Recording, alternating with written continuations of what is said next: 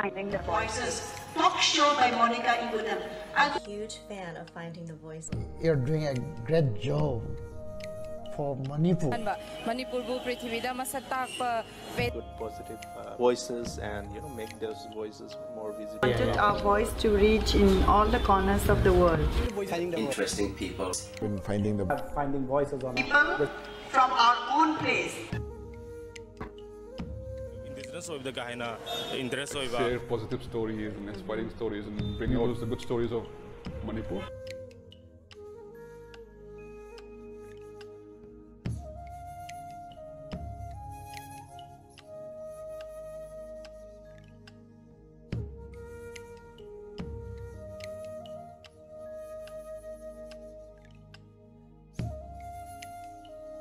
Finding the Voices.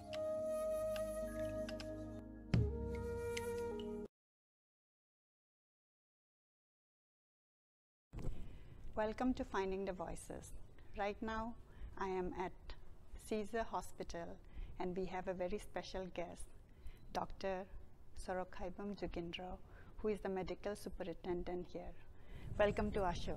Thank you, Monica. First of all, if you can please share about your childhood and introduce us about your family. I was third of 3 siblings. My eldest is our sister, and I have an elder brother. I am the youngest. We were born to my father, who is actually a laboratory technician in the army and now retired. Okay. And my mother, who was a housewife. So during our childhood, we were staying with father, who, since he was in the army, used to be posted in different places in India. So we moved around with him, and our schooling and learning was in different places of India. So we have stayed in many places of India, depending on his postings at that time. And that's how we are able to see many pockets of India, see many people, and interact with many languages, many customs. And that's how we have grown. And then later, my elder sister became a doctor. My brother became a drugs inspector in the Manipur State Health Department, and I became a surgeon. Okay, so all in the medical field. All in the medical field, yes. So how did you get inspired to be in the medical field? The story is that he was 11th of 12 children. Oh, okay. And in that, in his times, when he was adolescent and getting just adult, the family situation was that there were too many siblings and too many children. So a lot of financial constraints. And once he joined the army, he chose the medical field. Okay. So after his basic army training, he then became a nursing assistant. From there, he went to AFMC Pune and learned laboratory technician. Okay. So that's why, being a laboratory technician, he was posted in hospitals all across the country. So we were staying around hospitals all the time. Our quarters were around the hospitals. And as children, we played in most of the hospitals, army hospitals. Okay. So seeing hospitals and being in a family where father was in the laboratory and doing most of my homework in his laboratory, because he used to take me there, and then we used to sit there and do homework there. So that's how we were exposed. But right from childhood, somehow I thought that I will become a doctor. Okay. And doctor to me was a surgeon. Okay. At that time, I did not know that the there specification and specialization. There are so many different doctors of different kinds are there. I thought that a doctor is a surgeon, and you have to become a surgeon, and that's how that got stuck in my mind, and I aimed to become a surgeon. Okay. And that's how I became that. Okay. So can you share a little bit about your education? Most of my schooling was in convent schools. Oh, okay. So, of course, it started, the first schooling probably would be in Wankai, in a Balwadi school. Okay. And I still remember going to classes with a sack and a slate. Okay, during those times. Yes, yes. So we just had to to sit on a sack and one slate. And that is how I remember going to school, the first school that I went to. After that, my father was posted in different places and we moved. So the next I remember was going to a place called Bareilly. From there we went to Kamptee, that is near Nagpur. And I studied till class 2 there. Okay. So that was in Maharashtra. Kamptee is in Maharashtra. And that was again a convent school. Okay.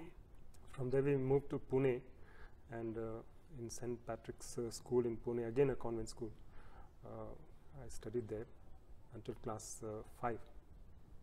And from class 6 to class 9, I was in Kolkata again. And that was in St. Thomas's School.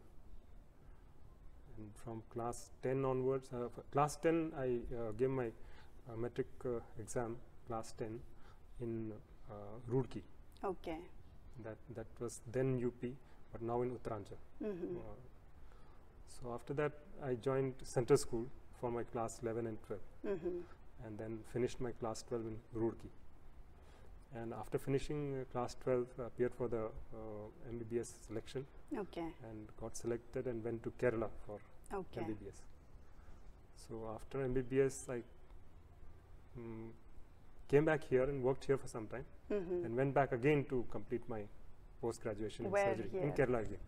No, where did you work in Manipur at that time? Yeah, after internship, that is after MBBS, we do a 1-year compulsory internship. That was in Kerala itself. After coming here, I joined the RIMS for house job. We call the house job post in surgery department. That was for over more than a year, 1 year, 3 months I was there in surgery department. Then I was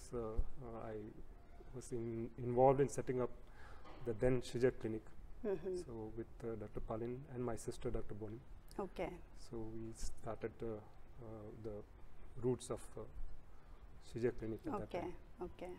Then I went back to Kerala again to complete my post-graduation in surgery, in general surgery. Dr. Palin himself had started a small clinic in Pauna Bazar in 1985, but when I joined and we were developing to make a place where patients can stay and we could do some operations, that was in 89. Okay. From then on. Yeah. Okay, so it's been a long time. Yeah, it's been quite some time. So before we dive into your career, since I just had a question about your childhood and growing up in terms of moving around and having your education in different parts of India. Nowadays we hear that there are racial discrimination and the news highlight that. So what has been your experience in those times? Yeah, definitely our feature was different from the other children in the class, and the children most of the time were confused whether we are Nepali or some used to think China and some used to think otherwise. But most often they used to think we are Nepali, because we were then speaking Hindi also, and so they thought, and they used to call us Nepali Daju, very common. And of course, we didn't go about clearing their doubts or anything at that time, and we used to tell them that we are from Manipur in northeast, and many children asked very strange questions. We thought strange at that time. For instance, they used to ask us, do you have cycles in Manipur? So it was very strange for them that we could ride a cycle in Manipur. They used to think that northeast are all hills, and it is so up and down that nobody can ride a cycle or anything like that. Okay. And So we had to there do a is lot a of lack of explanation. knowledge, and Yeah, they exactly. don't know anything about Manipur. Yeah. So when we had to explain that it is not only that we have valley and it's totally flat. In some places, like the one in Kerala where I did my MBBS and MS, it is much more hilly than what Manipur or Imphal particularly is. So even there, they could not imagine that we are riding cycle and it is so plain. So this is during your college time? College time. Okay, so even then, like, there was lack of awareness, and I see. Yeah. I see. But did you, like, what was your way of reacting? Like, did you feel bad, or? Yeah, there were some of my friends who were conscious and aware, and they used to ask questions, why there is so much bad feelings in the people in the Northeast, and why they are reacting so much and all that. So this was in college days, right? And I used to explain, see, people are otherwise other parts of the country, they are not much aware and they are not interested. So one day we were just simply discussing that. Then my friend, he said, no, we are interested, we know about this Northeast. And as we were discussing, another friend, classmate rather, he came, and we were discussing about this thing. Then suddenly that classmate, he asked, how do you do all these things in your country? Okay. Then I was able to tell the other friend, look, here is a fellow who has come to study MBBS, and he is considering me a separate countryman from a different country. And this is what exactly I was trying to tell you about awareness in the other parts of the country. So yes, we used to discuss and we used to clarify their doubts and such things in those times. But otherwise, I have had no such events or incidences where we were treated extremely badly. Mostly we could gel well with people wherever we stayed. And yeah, I think it's more the lack of awareness from their side, and to a certain extent they don't know because they haven't learned about the place. So it's not their fault. Really. It's not their fault. Right. It is not in the curriculum. The people don't make them learn it, and it's not their personal fault that they don't know about that. I don't know so many things about so many places in the country, even in my own state. I wouldn't be knowing so many things about my own state. So I can't expect that from everybody. So I think it's sometimes we have to accept that it is okay. So coming back to you becoming a surgeon, when you dived into the subject, like, was it what you really wanted? And if you can share a little bit of your initial exploratory and learning phase. So when I had to do anything with surgery, then I was totally engrossed, and I used to, I used to forget everything else. It was so much my fascination to be able to do surgery and then treat people like that. So when it had to do with surgery, then I would forget even my food. That was you were so engrossed. Engrossed. So whatever chance I got to learn about surgery, whatever I could gain knowledge on surgery, surgical techniques, it was all very interesting. So when I was here in surgery department in RIMS as a house job as well. That was very early on. Yeah, that was just after my internship. Right. During the internship, we do get lots of exposure to surgery, but not on a on-hand experience. But after that, joining house job and doing lots of assisting lots of surgeries and doing lots of surgeries, it was really fascinating. And then once I got into post-graduation, then it was a different story altogether, because then I was able to apply myself practically into the field that I really love from my heart and want to do at any moment, every time. So it was. But in PG, where you specialized into any specific surgery area? It was general surgery that we did in post-graduation, and that would include as a general surgeon, what we do is surgery from head to toe, generally, but without any particular specification or specialization. Later on, after completing that, I trained myself for laparoscopic surgery, that is keyhole surgery, then endoscopy and endo-urology, so that we could pursue our surgeries without making large incisions, all through keyholes and do endoscopic surgeries. So we were able to set up the first unit here in Manipur in Shija clinic, and then go on to do video endoscopy and endoscopic procedures and endo-urology, where we used to remove stones from kidneys and other things by small holes. So we were able to start all that right on early. In India, keyhole surgery started in 89, 90.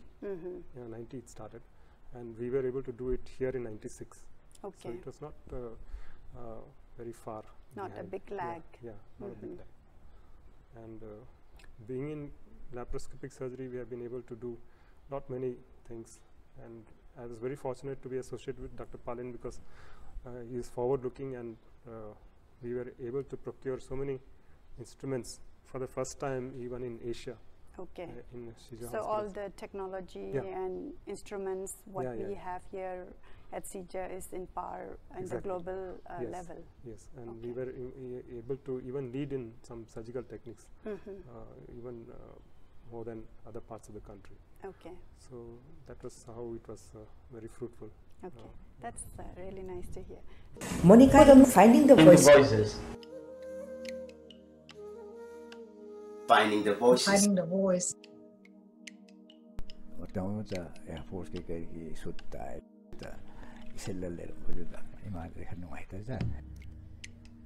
I could see my father.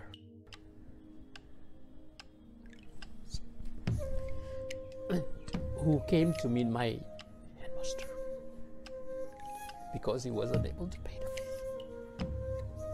I'm sorry.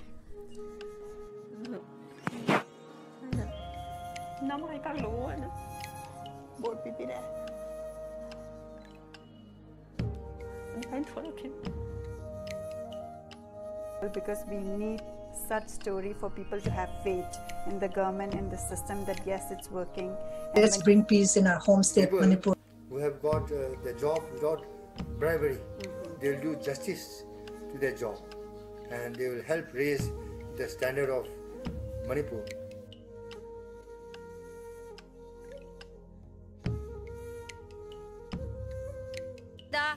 Me machine creado. I adu paraga tingogi.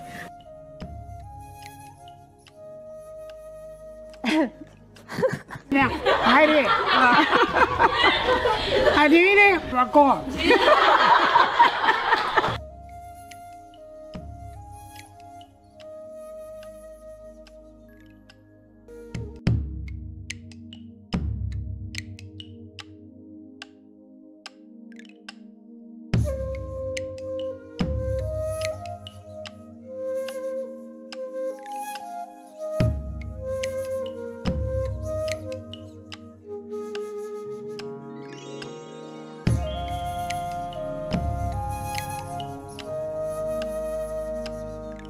Can you share a little bit about exposure or incoming patient from outside of Manipur as well as inside of Manipur?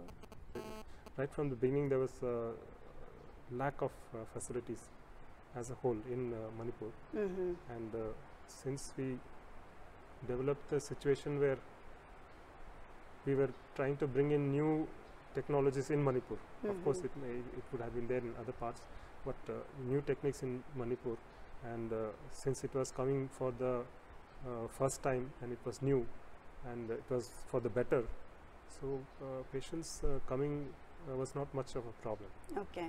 Because everybody preferred to have good facilities and good techniques and safe techniques. So developing number of patients was not an issue at all. From outside, yes, we did get patients from other parts of other states around, and then also from Myanmar. Okay. And even now we do get patients from Myanmar. Until 2013 and 14, it was much better in the sense that many patients could come and we could arrange ways to bring them here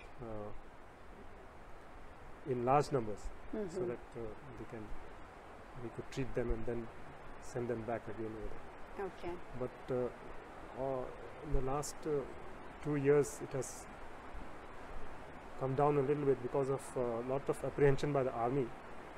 That for the entry from Myanmar. For the entry from Myanmar. I see. The patients are ready to come, but it's more the entry problem. Yes. I see. So is there any initiative on resolving that? There has been, we have been discussing that in not many forum, and we have discussed this in MEA, Ministry of External Affairs. We have discussed with the health department here. We have discussed with the Chief Minister. They all are aware of the situation, and people are waiting for the clearance, the visa on arrival facilities and all that to be happening. So all that is on the card. Once that becomes easy and better, I think that will happen. Patients are they always keep asking. Patients even from San's state of Myanmar, that is towards the China border. There it is nearly about 750 kilometers from Tamu. So patients are coming from there. They come here, and they are getting the facilities here. The other choice is that they have to go either to Thailand or Singapore. Bangkok and Singapore. That is the other choice. And for those people who have the ability to go by surface only, for those who are going by flight, they can definitely go to even Chennai or Delhi, like that. Kolkata, Delhi, Chennai, these are destinations from Myanmar. So the medical system in Myanmar, as compared to say in Shija, it is much more better in here. Manipur, so they Manipur, would yes, prefer Manipur is much better. Yeah. If you consider the entire Manipur, right? Not only Shija, but entire Manipur, the facilities are definitely much better than what is because we have 2 medical colleges with postgraduate training center. Even Shija Hospital has got postgraduate training center. It is a postgraduate training center. So we have 3 centers which are training postgraduate medical students. The entire Myanmar has 2 medical colleges. So the number of doctors and then the number of health facilities are definitely much less, and the equipments and all the facilities, all the techniques and technologies are much less. They have not started entire Sagang division. They have not started keyhole surgery. So they haven't caught up with all this technique. Yes. Whereas in Manipur, almost all the hospitals are doing keyhole surgery. So that's not happening. That's great to hear. But despite what you are sharing, which is very good, we still see a lot of people from Manipur going out of Manipur for treatment. What is your comment on this? How do you think we can resolve this? Because from where I'm hearing and reading, some people seem to be going out because of lack of faith in the institute or the doctors here. Yes. So what is your comment? I personally feel that it's a matter of trust. So and also the concept, the feeling amongst the people that if they go to a center which is doing large volumes, the expertise will be much better there. Yes, of course, in a way that is also true, but trust is something that is one major factor here. Fortunately, we have a lot of trained people in Manipur, much more than other states of Northeast India, except probably Assam. As compared to Mizoram, Nagaland and Arunachal Pradesh, Meghalaya,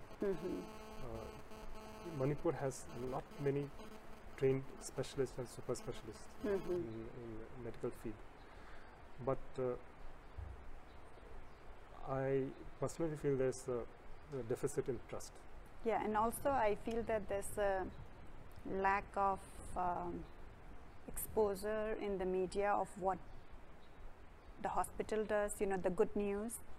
I do appreciate, Caesar Hospital, because you have a very good presence in the internet and you share, whenever there is some good technology coming up or when there is a success story. And I think that's very important because that helps in building up the trust.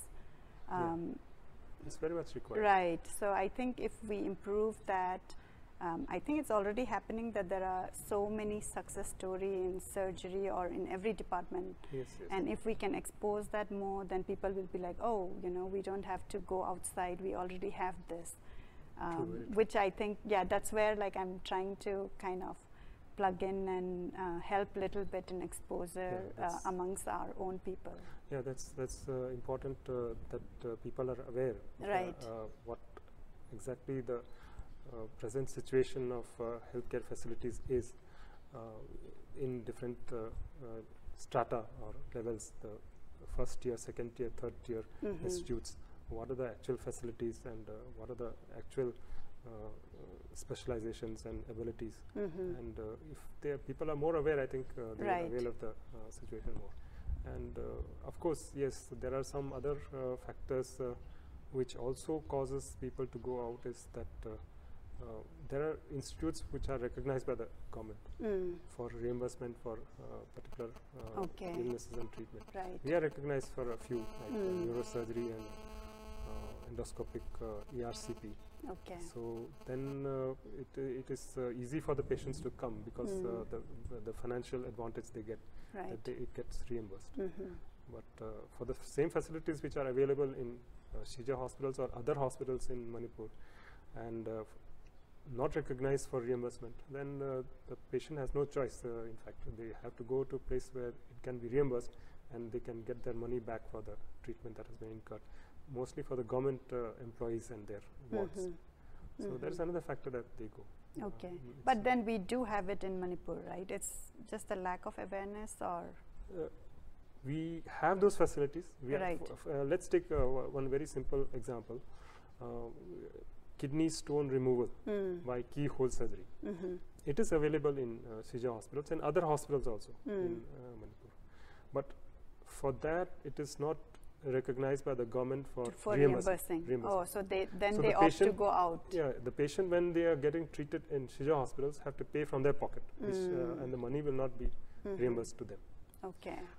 But if they go to a center which is outside Manipur, and the government reimburses money for that treatment, then naturally they will go there. Right, right. They will choose that, definitely. Right. So that is another situation. I see. But is there any initiative to? We have, in fact, applied to the government to recognize us for this thing, and there has been parties up and down discussing particularly the amount of reimbursement. There was a meeting with all other hospitals, including Shija, with the government, and these topics were discussed, and they are looking into the matter. So that can be. Like in Delhi, for instance, they have a policy that when a patient is treated in a private hospital, they have fixed a rate for any illness, not any particular illness, for any illness in any private hospital. If they are treated, people staying in Delhi, if they are treated in any of the hospitals, they will reimburse a particular amount that is fixed for that particular illness. So the patient can choose whichever hospital, and they get treated there, and the government pays the hospital that amount, fixed amount. So if such things happen here, then it will become easier for the patient. People as well as it will be good for the hospitals here. And at least the money, it may circulate from the government to the private institute. It may circulate, but it will remain here, at least in Manipur. That is thing that we are looking forward to. Right. I hope it will happen. Right. About the other point, you mentioned resources of Manipur being trained. I think also in other part of India, when I go to other institute, we see a lot of people from Manipur working, you know, as a doctor or as a nurse or as any technical staff. Very true. Right. Fortunately, our people are very skilled in their hands, and skill work we seem to learn very fast, very quick and very good. And this has been recognized and realized by people outside also. And especially patient care and critical care and ICU care and operation theatre techniques, not only our doctors, surgeons and the upper strata, but all other paramedics including nurses, they are much better in this field. Okay. And earlier when we were in medical college, that was in the early 80s, we used to see a situation where most of the nurses in ICU or in operation theatre in most of the major hospitals in India were from Kerala. Right.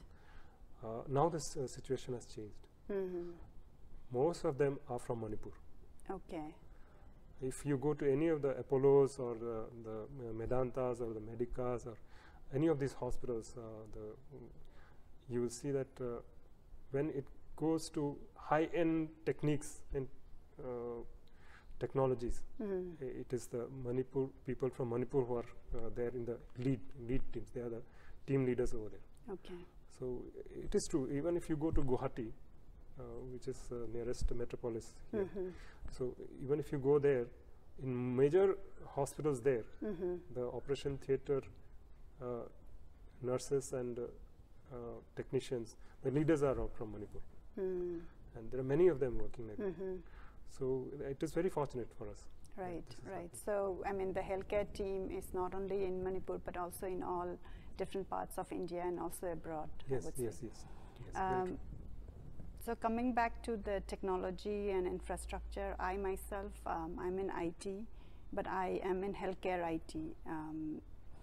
And in US, that's where I'm working right now.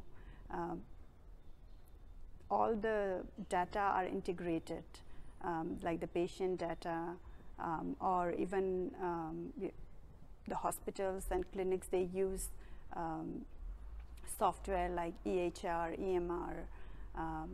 So just wanted to get a sense of where are we, in healthcare IT level. We started off with computerizing our hospital data and processing quite early, and at present we are using a software which has all this data collection, everything. We have total management as well as not only the patient management, the hospital management software. As you know, that most of the software people originate from India, anywhere in the world. So we have software developed in Cochin, in Kerala, and we are using that very well. It's the facilities there are lots of there. It is our inability to use the entire potential of that software as of now. That is the only situation. Otherwise, we have high-end software to take care of our patient care, right from entry to discharge and everything. I see. So this is more only for Caesar Hospital, but not, it cannot be cross-transferred to other hospitals in Manipur or other. that system is not right. there. I think that's where entire country has no such system for tracking patient records. I was telling you about the system in US. I was very impressed because everything is centralized. And when a doctor would write a prescription, it is all connected not only to the hospital but also to the pharmacy. So I can choose like which pharmacy I can go and pick up. So it looks like from that perspective, we are still lagging, but from the hospital software and technology, it is there. Yeah, that is intranet. We have an intranet which works from all nodes within the hospital are connected, and we have that facility. But connecting to the outside, as of now, it's not done, and that is where we are looking forward to the development of IT in India with Digital India coming. Right. And, I think there has to be a backup from the government. Exactly. Because what I see in US, like Obama, like they have a lot of backup and they give incentives to the institute as well as the physician who adopts. And so the adoption rate was really good. Yeah, so I think that is how it has to come. They have to show us how we can integrate, and in fact, as a healthcare community as such, we should be able to understand that sharing our knowledge and then data will be good for the entire society as a whole. Right. Here there is at present, what I feel is there's an element of competition amongst the local hospitals and such things, and that is true for the entire country, not only for Manipur but for the entire country. And for that particular reason, they would try to either hide data or try to keep the data to themselves. Such things is there as of now, but as we learn that that sharing this data is useful for the society, I think we should come out of that shell and move forward. Right, and also I think the approach is more reactive, like when people get sick, then you go for treatment.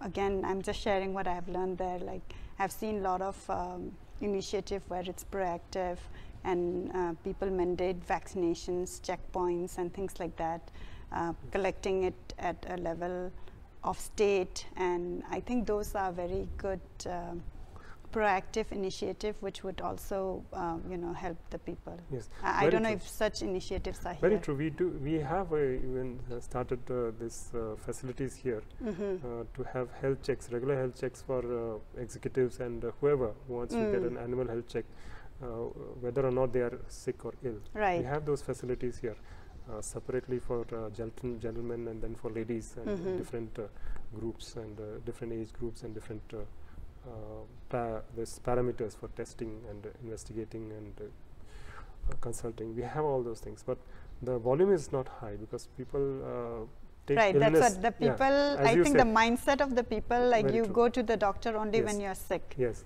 that is true. Health is there as long as there's no complaint. Right. That is what the general public feeling because is. there, like when we have our insurance, we have regular checkup, like the annual checkup, and we are mandated to go. Right. Because I think that's the way to ensure that you have good health, and of course it's good for the insurance people also. So insurance, I think, will be coming.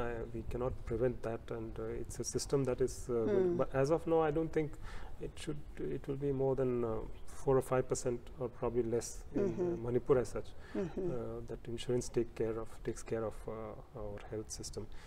The government definitely, the government servants and their wards are taken care of by the government for their health care and treatment and all that. But again, that is not in a system where they have annual checks to keep them aware that they are in good health. But once that insurance as such comes, and then annual check has to be done, I think that thing will come to increase the So is there any other thing you want to share before we move into the palliative initiative? Yeah, I would like to share more about palliative care. I think that's what I'd like to speak about. Yeah, I'm looking forward to hearing it's my passion, that. and then I want other people to know about palliative care.